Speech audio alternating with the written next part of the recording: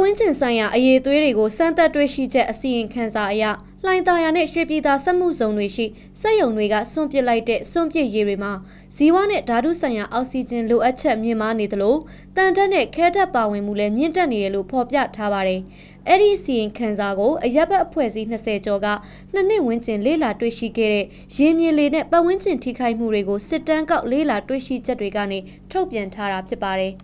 လှိုင်သာယာစက်မှုဇုံရဲ့အခြေအနေမှာ2014ခုနှစ်နဲ့2015ခုနှစ်နှစ်နှစ်တာကာလမှာလာအလိုက်အခြေအနေတွေဟာတူညီလျက်ရှိပြီးဇီဝနဲ့ဓာတုဆိုင်ရာအောက်ဆီဂျင်လိုအပ်ချက်ကလိုရိုက်ဓာတ်နောက်ကြည်ကိန်းရေဆေးရည်သွက်ဖြစ်မှုနဲ့တန်ဓာတ်တွေဟာဆက်လက်မြင့်မားနေတာကိုတွေ့ရပါတယ်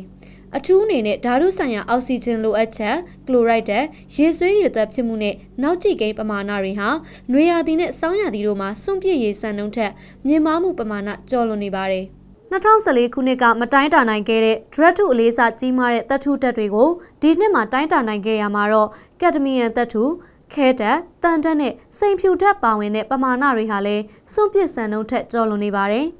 တန်ဓာတ်နဲ့ခဲဓာတ်ပါဝင်မှုဟာအခုနှစ်မေလအတွင်းမှာအချို့နေရာတွေမှာစံသတ်မှတ်နှုန်းတန်ဓာတ်1လီတာမှာ3မီလီဂရမ်ရှိရမှာဖြစ်ပေမဲ့လက်ရှိ1လီတာမှာ600မီလီဂရမ်ထက်များနေပြီးခဲဓာတ်1လီတာမှာ3.1မီလီဂရမ်ပဲရှိရမှာဖြစ်ပေမဲ့1လီတာမှာ1.6မီလီဂရမ်ထက်များနေတာကိုတွေ့ရတယ်လို့အစီရင်ခံစာမှာဖော်ပြထားပါတယ်။ရွှေပြည်သာစက်မှုဇုံကို6လတာကာလအတွက်စစ်ဆေးလေးလာတိုင်းတာခဲ့တဲ့ရလဒ်တွေအရမေလမှာစံပယ်ပွိုင်းအားလုံးနှီးပါးနဲ့စက်တင်ဘာလမှာစံပယ်ပွိုင်းအချို့ရှိဇီဝနဲ့ဓာတုဆိုင်ရာအောက်ဆီဂျင်လိုအပ်ချက်ကလိုရိုက်ဓာတ်ရေဆေးရည်သွက်တို့ရဲ့ပမာဏတွေဟာအလွန်မြင့်မားနေပါတယ်။အဲ့ဒီနမူနာတွေမှာဇီဝဆိုင်ရာအောက်ဆီဂျင်လိုအပ်မှုပမာဏဟာ1လီတာမှာ3000မီလီဂရမ်ကျော်နဲ့ဓာတုဆိုင်ရာအောက်ဆီဂျင်လိုအပ်ချက်မှာ1လီတာမှာ6000မီလီဂရမ်ကျော်ထိမြင့်မားနေတယ်လို့အစီရင်ခံစာမှာဖော်ပြထားပါတယ်။